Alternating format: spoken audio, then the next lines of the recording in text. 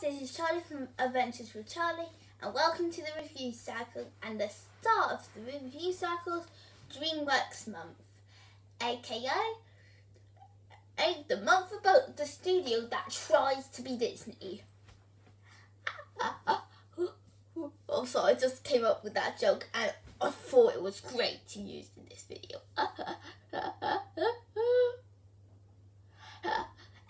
Anyway, moving on. With Trolls 2 coming out on Monday to digital, I thought we'd have a look, hold on, at the first Trolls to see if it's any good. Trolls is about Poppy, a happy troll, who is next in line to be the ruler of Troll Village. She decides to celebrate a party because it was 20 years after her dad, Poppy, had helped them escape from the Bergens that want to eat trolls so that they can be happy. Branch, a polar opposite, grumpy trolls Poppy, tells him that having a party isn't a good idea because the Bergens might be coming. All the other times Branch has been wrong, but this time he was right, as a Bergen named Chef, who is now an outcast of Bergen Town, wants to capture all the trolls so she can be welcomed back into Bergen Town, and they can have their holiday where they eat trolls called Trollstice. With Branch's help, Poppy must go save the trolls all from Bergen Town. So this is one of, if not the most colourful movie I've seen. I'll get more into that when I talk about the animation, but let's just talk about the movie itself at the moment. But based on the Good Luck Trolls, also in the late 1990s, it was a really interesting project and risky for DreamWorks to do a movie based on the line of toys. I mean, when you think about it, I think it's the first time.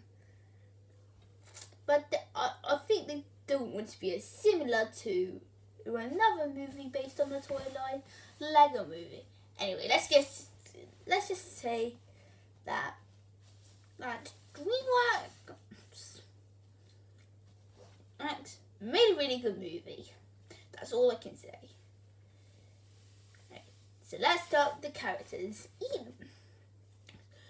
The characters are pretty like some the characters you can expect in a movie like this. This simple way to put them. They're enjoyable. But Poppy is the happy troll who always is in a good mood. Branch is the grumpy troll who helps Poppy get the trolls from Bergen Town. The other trolls have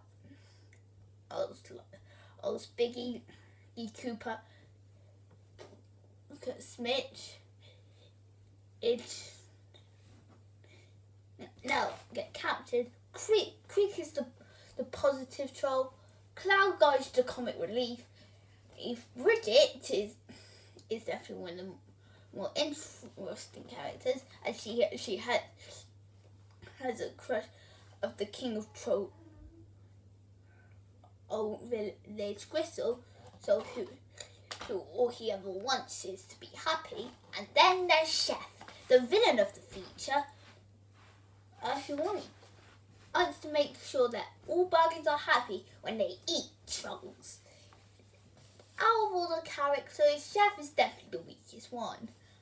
and I don't care much for her because she doesn't try to be relatable, but unlike the other characters from the movie.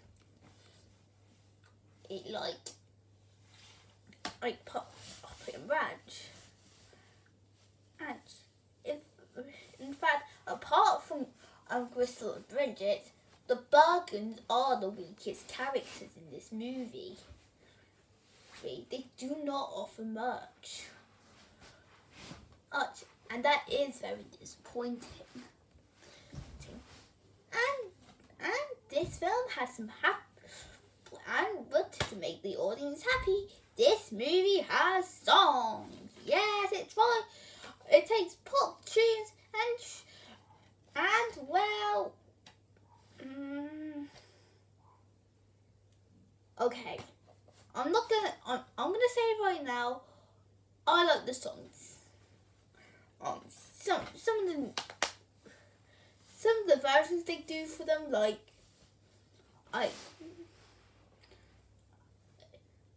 everybody, do you move your feet? That's the Sunshine Day. A True Colours and Hello are interesting versions. Well, other which are the ones that fit the plot, or like Get Back Up Again, then are just as the characters can have their emoted song. Now, not all songs in this movie are bad. I mean, this one introduced one of the catchiest songs, which is Can't Stop the Feeling, the thing I can see what you did. So, got carried away. Which is a really good, such a catchy song. That can easily get stuck in your brain. Which is a big problem with songs. Songs like those. They get stuck in your brain for years and years and years. Alright. Let's get on to the story. DreamWorks never seems to do the freshest stories. Some of them are stories we've heard before. I can't believe I'm saying this, but this is one of the fresher DreamWorks stories we've heard before. Yep, I said it. Did somebody punch me in the face? Thank you. Anyway, let's get on to our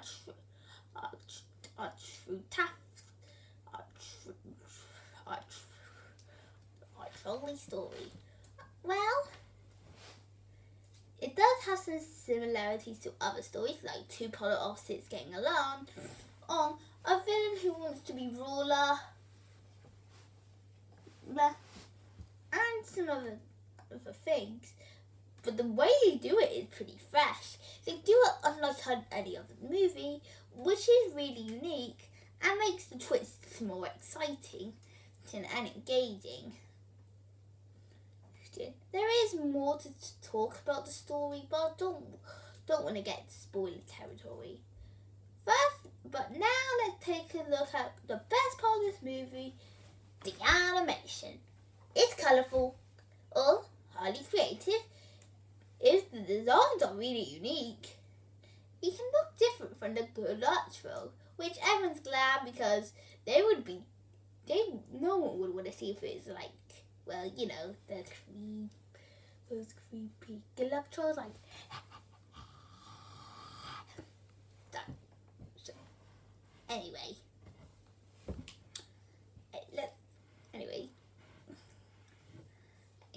the backgrounds are also so nice and fresh, as with creative designs, and the animation and visuals really work in the music numbers. But so overall, it's good and great.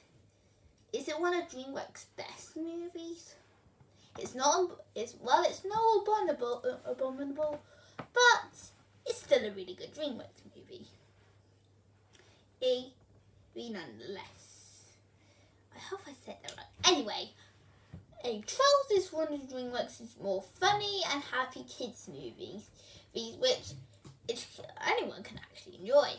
It does have its problems with the wheat bug and songs that don't have no point, but it does make up for it with some enjoyable characters, creative animation, and a nicely told story. It definitely isn't one of DreamWorks' masterpieces, but on its own, it is a really good DreamWorks movie. I would recommend this more for little kids though, because let's be honest, they enjoy this stuff.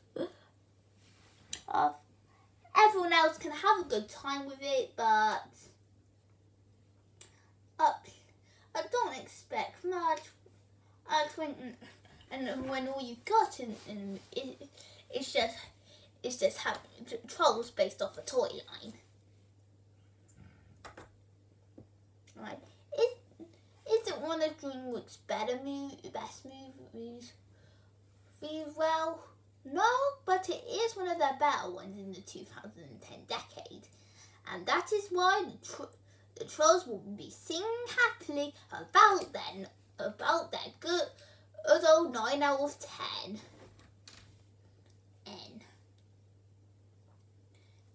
so what am I gonna do for the next episode of